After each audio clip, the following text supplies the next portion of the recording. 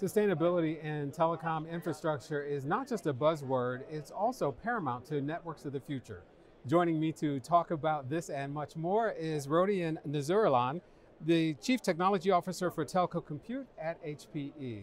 Rodion, thank you for being with us today. So tell us about this vRAN call that was a combination of HPE, Ericsson, and Intel. Well, it's one of the latest news. We are the first company who started RAN virtualization about 5 years ago, and it was a very bold vision that you can, in principle, virtualize a base station.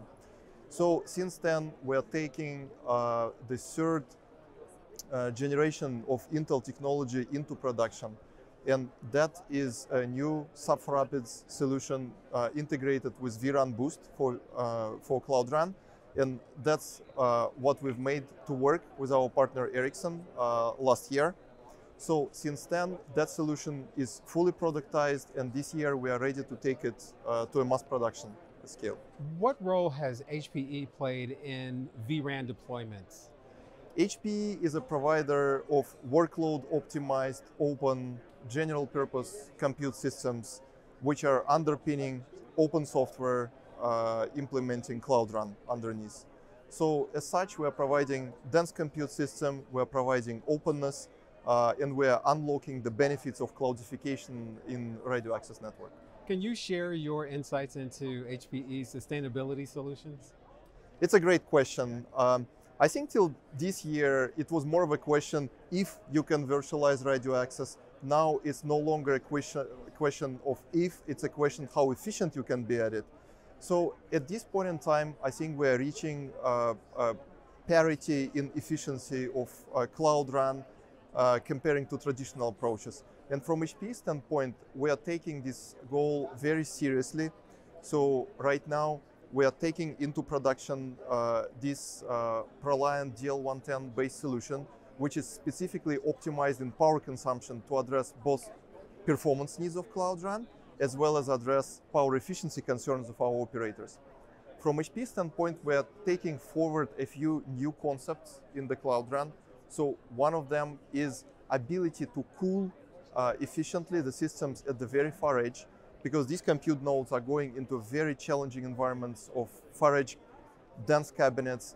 It's very hot there. It's very hard to cool the silicon which you are deploying up there.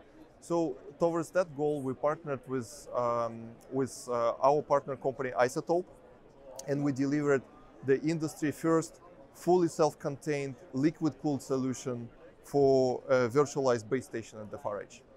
How do these solutions reduce power in telco infrastructure?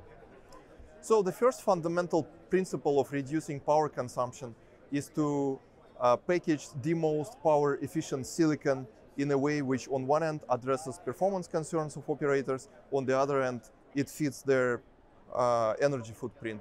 And with that, we are working in a very close collaboration with our silicon partners such as Intel to package that silicon capabilities. So next to that would be efficiency of cooling solution, because cooling is one of the domains which consumes a lot of watts by itself. So from there, we specifically optimized a design of ProLiant DL110 in order to efficiently cool the solution, so it consumes as few watts as it can while being deployed at base station site. But then in addition to that, we are innovating with partners such as Isotope to deliver a liquid-based cool solutions where we